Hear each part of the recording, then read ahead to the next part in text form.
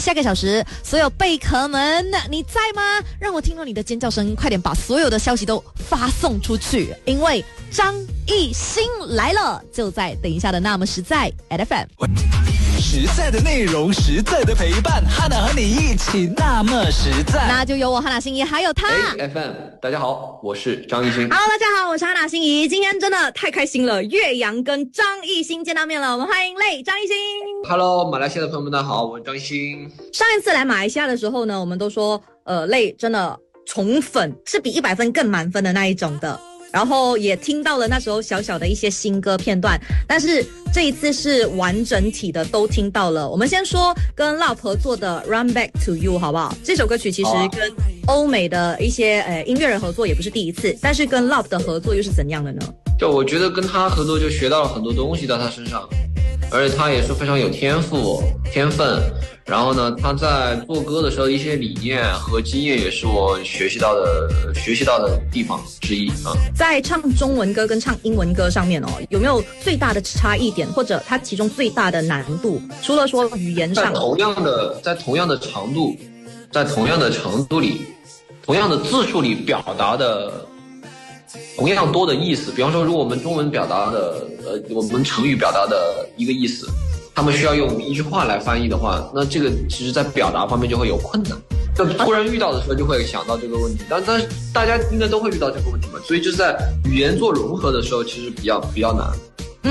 而且有时候你会不会有那种感觉，就是当你把很多的语言，然后因为自己可能懂的中文啊英文啊，然后当然还有就是韩文，就是你很多语言全部在一个系统的时候，当你要讲的时候，有没有试过就突然间卡壳了？对，因为我的语言系统本来就是中文和这个韩文嘛，然后呢，现在又多了一个在working on 的这个 still working on the English， 所以就是多了第三个体系的时候，就有时候你自己蹦出来的词，你也不知道这个词是什么，就是那种组合文字。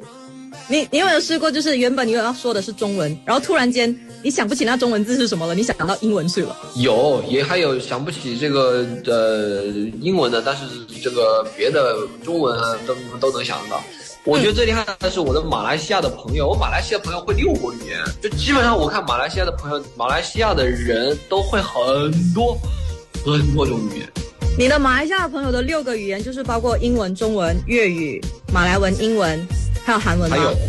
还有对，应该是吧。还有什么法文什么的也会啊，我看看。没有，不是每个马来西亚人会法文哦，让艺兴哥不要误会哦，我不会哦。哦，好。我会福建话，但是等一下你可以教我长沙话。是不是很好奇啊？到底张艺兴教了我什么长沙话呢？先来听 Love 还有张艺兴的这首 Run Back to You 之后，继续跟张艺兴聊天。Back to You 这首张艺兴还有 Love 的歌曲呢，在我们 @FM 的好听20榜已经是连续5周冠军曲，都成为年度金曲之一了。那歌词里头有一段就是 All I do is run back to you， 然后感觉上好像就算是同样的 mistake， 然后你也会 run back to you。艺兴有没有试过，可能就是明知道有一些事情它不是那么好的，它可能对身体不好，比方熬夜，然后吃一些油腻的东西，你知道它是一个 mistake， 但是你还是会重复去犯的事情。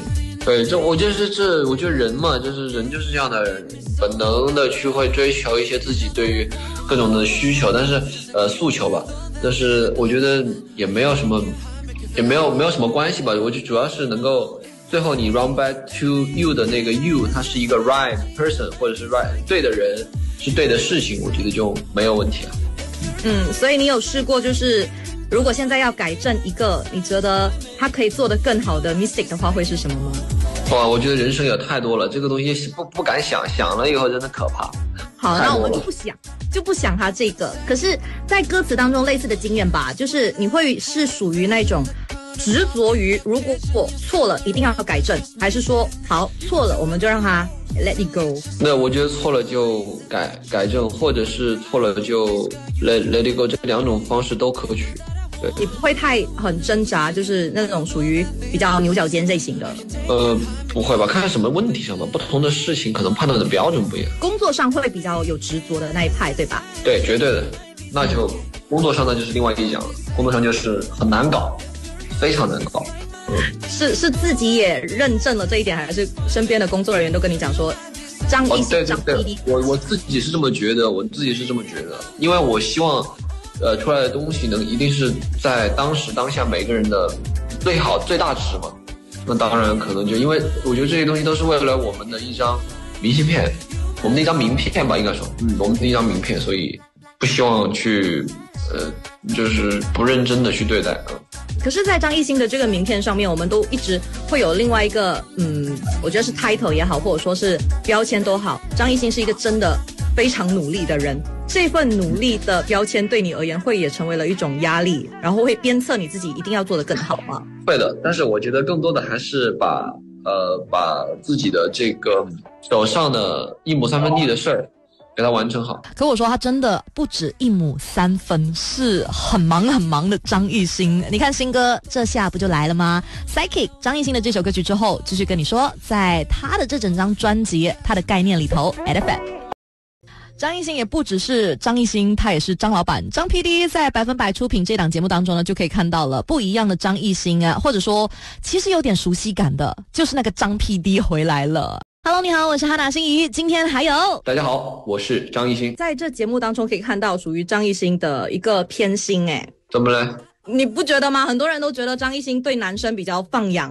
可是对女练习生们就是爹系感就出来了。没有，其实他们所有的师资和这个教育其实是一样的，他们受的这个培训体系其实是一样的，只不过说男孩子可能是就是闯海外嘛，勇闯海外嘛，用自己的能力为自己打下一片属于自己的天空。然后女孩子可能有一个节目，但是我们其实都还是遵循了市场的这个规则跟规律，去为了这个市场去做了一些不同的市场化的策略。所以这个我觉得也不存在完全的偏心吧，当然没有啦，那个偏心是开玩笑的啦。如果你有偏心的话，我觉得其实也就不会看到之前可能在马来西亚的演唱会上，你带了练习生们，然后也来到马来西亚的舞台，给了很多不一样的机会。可是张艺兴自己本身除了有 Run Back to You 之外，新歌也刚刚上架了嘛，对不对？要不要也说一下 Psychic？对，就是 Psyche 这首歌，我觉得也是蛮有意思的一首歌。然后对，就希望用 Psyche 这样的歌给大家带来一些活泼的这样的一个基因活泼的基因吧，把这个基因拆一份活泼给到大家。有啊，张艺兴不是一向来都有这一块吗？只是没有，最近年纪大了，活泼不动了。但是呢，我想告诉你们，就是虽然年纪是往上涨了，但活泼永远在心里，知道吧？少年有一颗永远少年的心。对，没错。男儿至算了，别说这种话了，别人又说。我帮你说好了，男儿至死是少年。对，没错。好，那你觉得你现在最有一个少年抖魂的还保留的习惯是什么？还保留的习惯就是对梦想的坚持吧。我觉得我挺热血的，我觉得我真的挺热血的，就真的是。所以热血它叫难凉嘛。那你之前的努力再努力，如果现在要换另外一个更热血或好啦中二魂也可以啦，你要给马来西亚的贝壳们的一个 slogan 的话会是什么？我觉得我是一个热血老板。不是压榨型老板哦，绝对不是。应该不是，好像没什么必要。我没有什么对自己可能就压榨的多一点。对啊，你也忘了自己。责人之心责己，恕己之心恕人嘛。哇！贝壳们有没有小笔记本的抄起来？这是张艺兴给你的，算是今日是日金句。等一下继续跟张艺兴聊天，在 EDFM。听过粤语歌曲，所以接下来呢就要用我那个半咸不淡的粤语跟张艺兴来交换一下长沙话，可以吗？好，没问题。翻到你身邊係真的好聽，回到你身邊是真的好聽。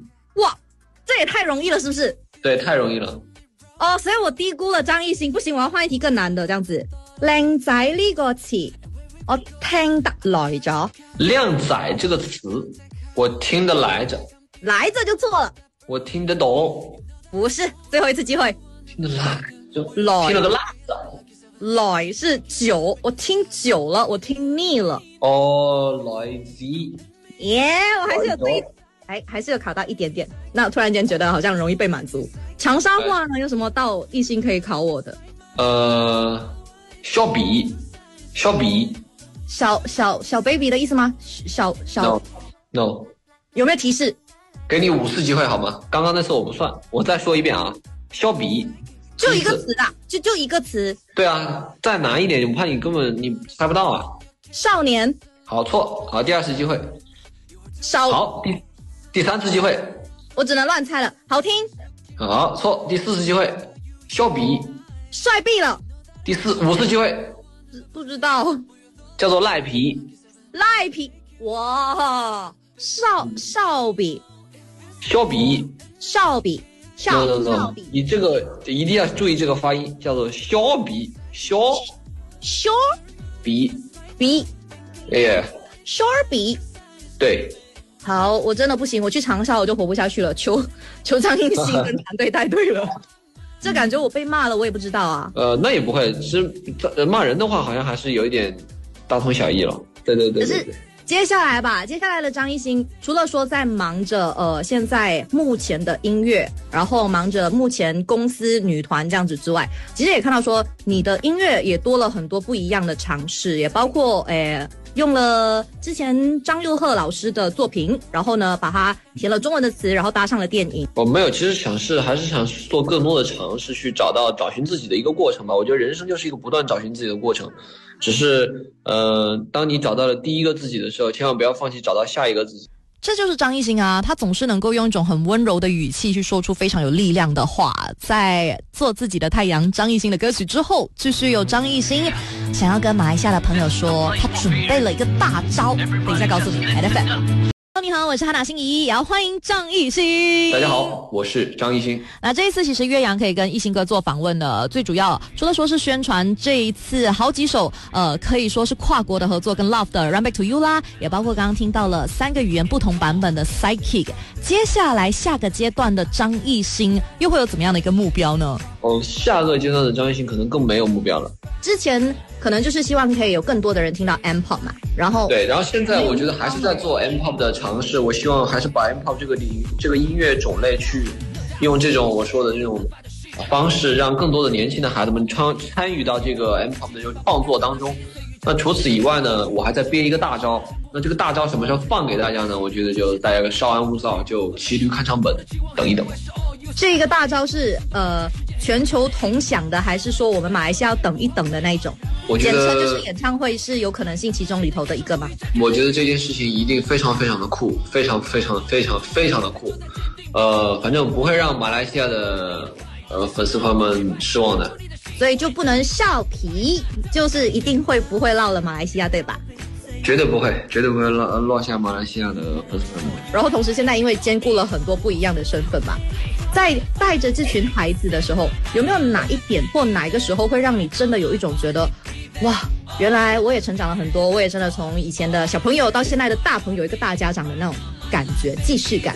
对，其实我也在孩子们的身上学习到了很多，他们的热血，他们的精神，所以热血难量，热血老板。